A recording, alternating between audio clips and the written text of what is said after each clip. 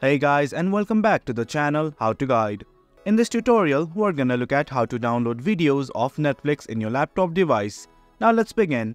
Initially, you have to make sure that you have the Netflix application installed on your laptop device. You can install the Netflix application from Microsoft Store. If you do not know how to, we have also created a video regarding that. Now let's begin. Once you have installed Netflix right here, simply open it, and from here, log into your account. As you can see, I've already logged into my account. In case you have not logged in, do log in right now. Now right here are different movies and series available. You can scroll over and select whichever one you wish to download.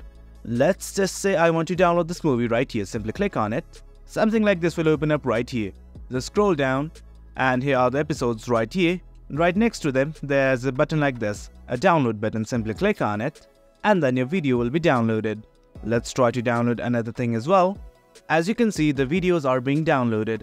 Let's wait for a while. And there you go. The videos have been successfully downloaded on your laptop device. Now let's try to go to the downloads section.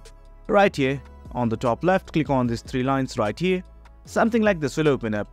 And from here, simply go to my downloads. And here it is. I'm gonna click on it right here. And there you have it. The videos are successfully downloaded. Well guys, that's it for the video. That's how you download videos of Netflix on your laptop device. Hope you guys found this video informative, and for more content like this, do remember to hit like, share and subscribe. Thank you.